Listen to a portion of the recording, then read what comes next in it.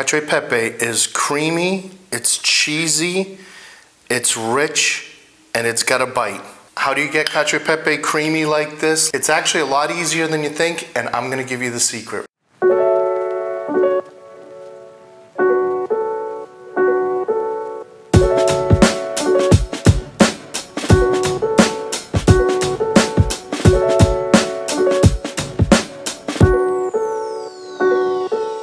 Welcome to Actually Italian. I'm Sal. I've been living in Italy for years now, so I'm really excited to teach you some authentic recipes so you can cook like an actual Italian, like this cacio e pepe from Rome. It's one of the holy trinity of Roman pastas. You've got cacio e pepe, you've got carbonara, and amatriciana. Cacio e pepe only has 3 ingredients. It's pecorino cheese, pepper, and pasta. That's it. So what's the secret? Well, the secret is real simple. What you need to do is just follow a few basic steps to be able to pull this together.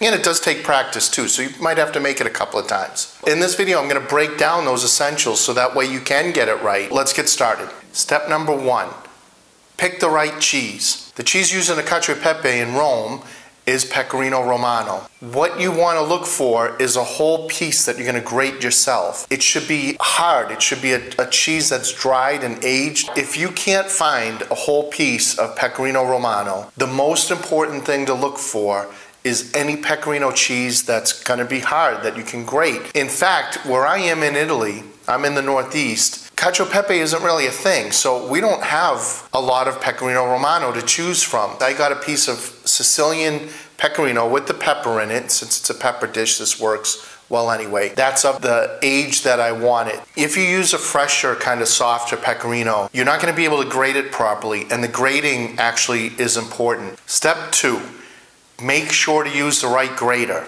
When you grate it, you want to use that old-fashioned type of grater where you can see it's almost like punched through. That's going to give you a nice, fine, almost powder-like texture. You can see side by side here. If I used one of those graters, almost like a plain grater, you can see that it looks a little shredded. That's going to have a hard time incorporating into the sauce. On the other hand, when you use one of those old-fashioned graters, you can see it's almost like a powder. You're probably thinking like, well, why not just buy the pre-grated stuff? It has the perfect texture. Well, it also has all kinds of other stuff in it. A lot of them have like these anti-caking agents, so it's not going to incorporate well into the sauce. You're not going to have the right effect. The flavor's going to be off. It's just not worth it to make if you can't get good pecorino. By the way, I've got a link to the printable recipe in the description box below. That's where you get all the measurements and all the ingredients that you need. Step 3, pick the right pasta. Using the right pasta means you want to get a pasta that's been extruded with the bronze dye,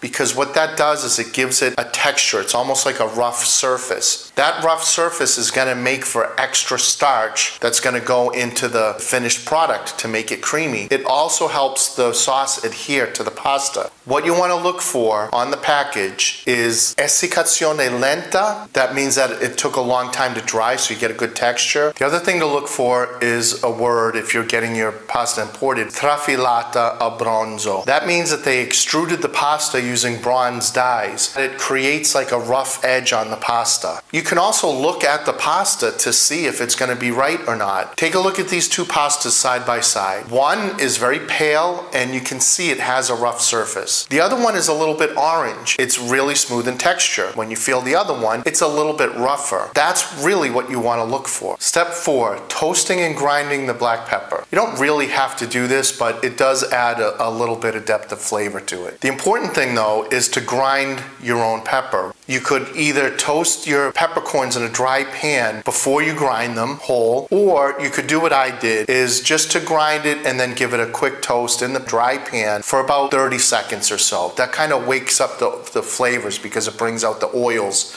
in the peppercorn. Step 5, use less pasta water. In normal circumstances, you get a big pot of water going that's going to use plenty of water for the spaghetti to be able to move around and not get stuck together. In this case, you want to use a fraction of that because you want a high concentration of starch in the water.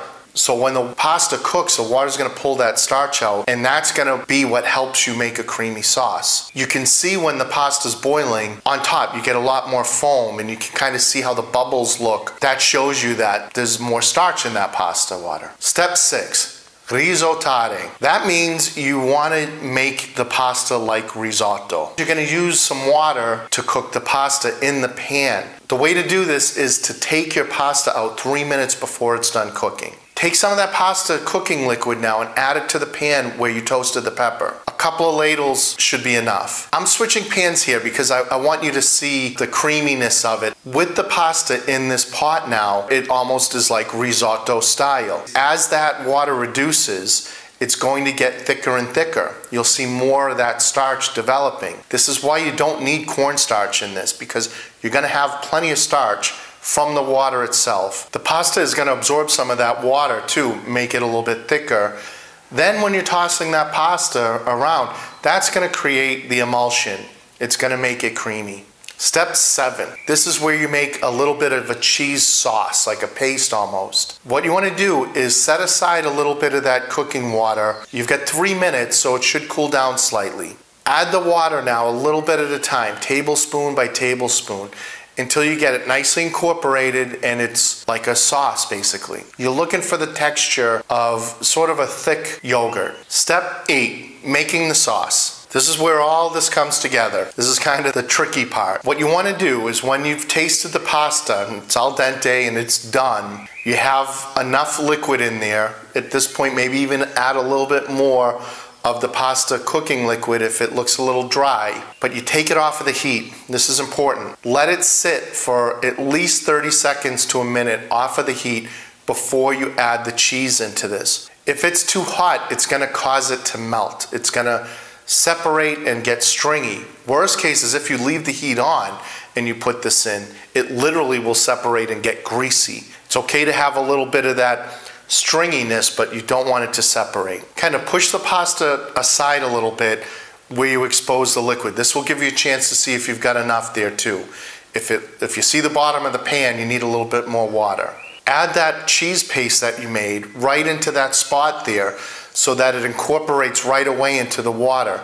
Then start mixing vigorously. Get it nice and mixed. You want to create like an emulsion.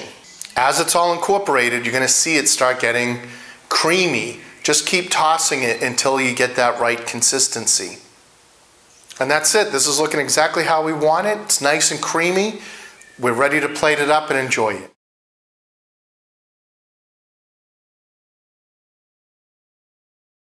Alright, now that you have all the secrets, you're ready to make your own cacio e pepe. Nice and creamy, exactly the way you would have it in Rome. The same concepts that went into making this pasta, you can now use to make a sauce out of anything. That's the beautiful thing about Italian sauces, is that they're not really sauces, they're condiments.